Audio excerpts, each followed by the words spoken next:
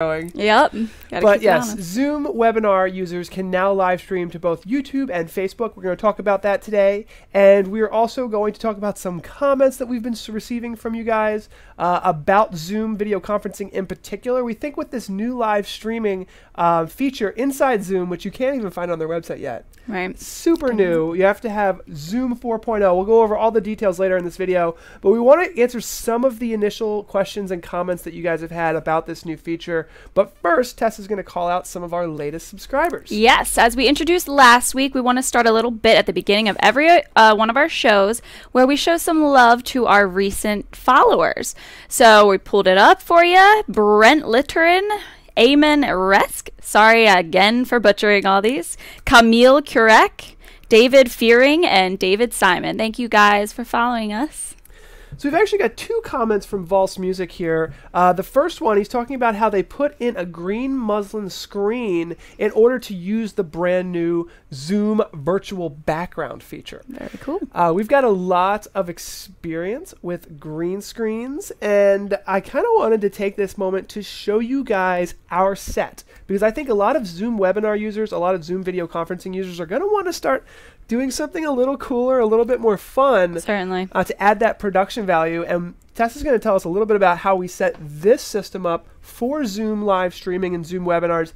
And I was almost thinking maybe I could go show our green screen and how that works. Yeah, you can get that started if you'd like. Here's the remote control. You can zoom out and show everybody that. Alrighty, so first off, I'll just give you guys a look at our set. We wanted to do something that was corporate, fun, and also modern, something that was physical and a little bit different from our virtual sets, just to add a nice addition to our live streams. So we started a Pinterest board. We decided to go with a blue brick. We decided vinyl was the best type of background for us. It was fairly affordable. I think it looks pretty dimensional for just being a sticker. On top of that, we knew that we wanted some shelving, so we went with these white floating shelves. We got some cool accent pieces. I think green was a good color to contrast the blue brick, so we went with some green faux plants, a fun little clock, which we have on the live time that we are streaming, and we just today got our new Facebook like pillow. We also have one for YouTube, so when we're streaming on YouTube, we can switch out the pillows. Just a fun little addition. You could put your own spin on your own set and anything that you just think would be good for your audience. I can zoom out as well, so you can kind of see where we are. It does not take up much space of the room. We are able to have our set here. And then, Paul, am I doing this right? Yeah, just go ahead and zoom out if you can with the zoom button. There we go. And then I wanted to show, if you can pan over here just a hair, I wanted to show our green screen. So we do use a green screen when we do our Zoom video productions. So Tess is giving you the full tour. And as you can see here, it's actually just a pull-down green screen. So if we wanted to, and this is just our conference room, so we've retrofit our conference room to kind of make it a little bit more fun, a little video production, and because it's a pull down, you know, it's totally out of the way when we have corporate presentations to make. And then when we're ready to do our Zoom webinars and our live broadcasts, we can just step right over here into our broadcasting space, and it's as simple as that. So we expect a lot of companies are going to be doing retrofit spaces where they go ahead and put a pan-tilt zoom camera in, maybe some shelving and all the things that Tess explained. And we created a full guide that you're going to be able to download, and we'll talk about the link to where you can find that in this webinar. So great job, Valse Music. We're obviously not the only ones out there using green screens. Right. Drop-down green screens are super great. And I know that lighting is very important as well. And Valse Music, we've worked on a project together where they're putting in some really great lights. Maybe we don't have time to talk about everything. But that's our first comment. Our next comment, again from Valse Music here, he's talking about the... oh, wait, that's the green muslin one. Where is the next one? Oh. They're both about the green muslin. They were all... He was also talking about how they used to use Manycam and they used to use XSplit. Those are programs that actually allow you to add that chroma key in the virtual background, but now it's a feature right inside Zoom. So with that feature and live streaming. It's like, what is going to be next? It's the jack of all trades kind of. Exactly. That's what it's all video about. conferencing software. Yeah, it seems like a lot of companies are going that way. Like we had mentioned Slack before, also, moving towards the video conferencing side. And it's just really interesting. It's really interesting. We're going to talk about Slack next week, another really big company taking full advantage of whatever they can implement into their suite of offerings, and Zoom has done an amazing job.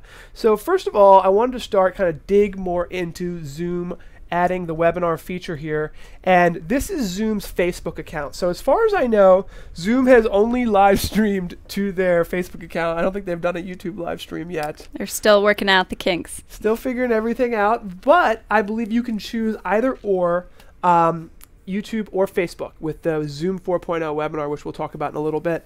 Here you can see they were live January 20th, and that was just a couple weeks ago. And they live streamed their 4.0 webinar, which went over all of the new features. So if you really want to dig into the features, take a look at this video, because this is just a quick 10-minute weekly update for you guys. But you can see that they were live streaming, and you can see that it's really just the Zoom, the regular Zoom webinar interface. So there's a picture-in-picture when you're screen sharing. You can invite attendees to the video, and then everyone, it's basically, the whole point of this is to broaden your reach from your webinars, from just an internal meeting with like just people logged into Zoom to now broadcasting to the social media networks, which greatly, that allows literally millions of people to potentially watch your video. Definitely. It's about getting yourself out there, letting people know what you're about, and also staying in their memory, just making an impression.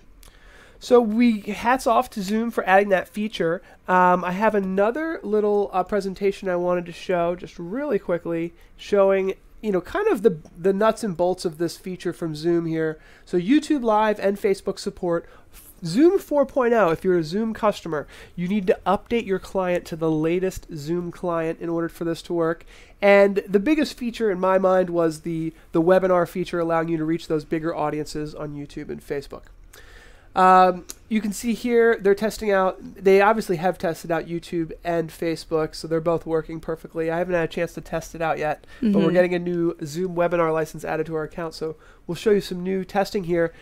Can it be used in the Zoom room? That was a question that we were getting quite a lot, and the answer is kind of yes and no. What we're finding is that people want to do live streaming, and these kind of higher end broadcasts are starting to build sets like we are and use green screens, and they're retrofitting a conference room or a video room into a live broadcast room. So if you're using the Zoom Room client, that means that you have a Mac or a PC running with the Zoom Room software, and you control everything from the iPad. If you're doing that, you actually need to get out of the Zoom Room software, log into the Windows or Mac, and just launch a regular Zoom video conference with a webinar license attached. But it's easy, don't worry. I know it's a little complicated, but you need a Zoom webinar license. They start at $50 a month, and I was going to show you guys where we can find that. So on Zoom video conferencing here, you can see here's Zoom webinar. So if you've got a Zoom Room license, the Zoom Room licenses are $50 a month, and it's really a kind of conference room based software, and they have like recommended hardware and software for that. If you're using Zoom Webinar, that's also, it's $55 a month for up to 100 attendees, 50 interactive video participants. That is the license that you need in order to do live streaming today. In fact, it's so new that they're not even mentioning it as a major feature yet. So we're bringing this to you super early so that you guys can kind of get on board with live streaming and hopefully look really professional with some of the things that we offered. So this is you guys just saw the live demo of this. That's what our broadcast normally looks like, where we're using a green screen. Tess is in her broadcasting area, and we're able to produce this really nice live production. We actually use vMix, which is a software for mixing and everything. But the more and more that our customers are asking to do these things, and they don't want to get into these higher end production systems and broadcast software that takes a long time to learn. Right. It's not I'm still learning simple. myself, so you know how hard it is. I know how hard it can be. And couple things on that note, right? So yes, putting together a production like this can be a little tricky, but putting together a system like this is really kind of hands-on. Yes. You know, like you hire somebody to put in a vinyl set, you put up some shelves, designing. That's not exactly difficult to do, and now you don't need a green screen. And green screens can be kind of tricky. Right. You know? Definitely. It can be hard to figure out the software to get your virtual set in. It's nice to just have full control, even if you're not sure exactly how you're going to deal with the software part. At least you have a good background. Yeah, and I could totally see people using this with Zoom. So let's say you've got a nice background. Now you're looking really professional, you know, like some of the higher end YouTubers that you see out there, or even really some of the television studios that you see. The first thing they do is a really nice background. So now there's no need to use a green screen. You don't need to worry about little pixels. Sometimes if the green screen's not set up properly, there's like pixels and things in the way. So you don't have to worry about any of that. You look great. And now you can just launch Zoom, and you're live streaming and you're having a really nice webinar. Yep, definitely. It really simplifies everything. And the authentication into Facebook and YouTube is just seamless. So my hat's off to you again, Zoom, for making it so easy for everybody to do this kind of stuff. So now let's take a look again at the next piece here. So that's how we do it there. On our Facebook page, we've got a quick little video kind of showing you the behind the scenes, which you guys have already seen. So the feature does not work for regular Zoom licenses. It's just webinar licenses, and it starts at that webinar 100, which is $55 a month. So Zoom says the reason why it's such a huge deal is because it brings the power of live video on social media networks and extends the reach of your Zoom platform. So there's a couple different ways I see people using this. One is, let's just say you're having a corporate event where you've got those 50 to 100 people who, you know, you want to be able to chat and poll and do all of those features that Zoom has. And then you still want it to be a marketing event. You still want to extend your reach, and we're always all trying to grow our social media networks. Right. Now you're making that extension. Right. That's great. So, last but not least, we have a Facebook Live streaming course I wanted to show everybody. You can go there at ptzoptics.com/landing/Facebook-live-course.html. Not exactly the easiest, but I'm sure you could just like screen capture that and just write it down. Or maybe we could even put it in the chat room. Yeah, I was just going to say that we could throw it in the chat room. We do have a couple of comments here. Oh, do we? Should we answer some comments? Yeah. William Bacon says you can also create a large canvas image for a background. Ah, that's a very good point. Thank you for bringing that up, William. You don't have to go through a whole process of the shelves and all of that stuff. Now, the like pillow is really cool. Yeah. And do you have the YouTube pillow? Can we show them that? Yeah, sure. I'll go. It's right down here. So we can just swap these pillows out. So I really do think that these shelves are what, like $20? Yeah, they were pretty cheap. So they're not expensive, and they give you the ability to just like change things up on the fly. I liked being able to put a product up here, and I think it also gives some nice dimension. But you can totally do a canvas background if that's what you prefer. In fact, if you've ever met with anyone at Zoom video conferencing, you know that pretty much all of them have canvas backgrounds, and they look great. And then they introduced this green screen video background, maybe because it's just cheaper to do green screens than buy a expensive vinyl print, maybe? Maybe. I'm not sure. Can't be that much more expensive, though. I don't know. I wasn't here when you got the green screen. I'm not sure exactly what the price range is for those. That green screen was about $500. As you can see, it's really big, and it's a pull down, which means it's there and then it's gone, which is really nice. And I guess the main benefit of a green screen is the fact that it can always change. Right. That is, yeah. That's definitely a big benefit. To one piece of right. If you have the ability like us to do both, which is awesome. Yeah. We kept it around $500. So that's including this giant desk and so on, and the shelves and the vinyl. But I think that somebody with a smaller budget could totally do something similar. Yes. It's just about. Yeah, but that's a really good point, William. That is a very good point. So, with that being said, just have a couple more things in our presentation. I think there's just one last slide here, which is that whether you're using Facebook or YouTube, we have courses on these. YouTube has they both have different things that you can take advantage of. On Facebook, one of the things we really like is the Facebook Live reactions questions that you can poll giant audiences. So fun. Zoom has their own polling feature.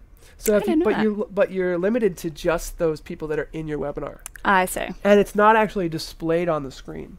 So you can actually, you could use livereactionpolls.com Yeah. and you could share your screen, and actually, you could actually pull that in through Zoom. Let me show you guys what I mean by that, because sometimes I feel like some of the stuff that I'm saying is kind of complicated. And we have, how much time do we have until? We have It's only about 15. 5 more minutes. So let me pull up my screen here. I want to show you guys this new feature on Facebook Live Reactions. So if you go to livereactionspoll.com, you can actually create a poll, and you can see we're a sponsor of this product. And you can actually just go ahead and get your token key and your post ID, and then you can upload a picture and all of the emojis that you want to prompt your audience for a Facebook Live reaction question. Normally we do one. This week we were a little rushed and we didn't even come up with a Facebook Live reaction question, but you can see here that you certainly can if you want to. And it's all web-based, so if you were to go through this process, get your post ID, get your access token, and upload your question as a picture or an image, you can then literally hit the start button or the preview button, which is not going to work because I haven't filled this out yet. But once you've done that, you can then, if you were using Zoom Webinar, you could share your screen. This would show a live poll, basically, and the way it works is you usually say, hey, put the haha button for yes and the love button for no, for an example. So that is pretty much our show today, guys. Tess, are there any other questions in the chat room? Or Brooks Murals said, I can hack this with a SDR. I'm not sure exactly what that means. I'm a little less techie. An SDR. Hack this with an SDR. And that was early on in the conversation, so I'm not sure if that was... Interesting. I'm not, you still hanging around, Brooks? Not exactly sure how to respond to that. And, of course, we love... The whole point of live streaming is reacting to your audience and being able to comment and, all the whole process. So we would love to better understand that question, hack it with an SDR. Maybe he's talking about digital SLR. Yeah, okay. Like a DSLR instead of a pan tilt zoom camera like we were showing. Oh, SLR. What is an SLR? Yeah, William Bacon is questioning this in an SLR. Yeah, what is that? Yeah, we don't know. I'm not sure if Brooks is still here. I guess that's really our show, everybody. Thank you so much for watching, and we will stick around for a post-show Q&A, but I'm going to roll the credits so that we can take this small video clip, upload it to YouTube for our YouTube fans, and we will hang around in the post-show if you guys have any questions.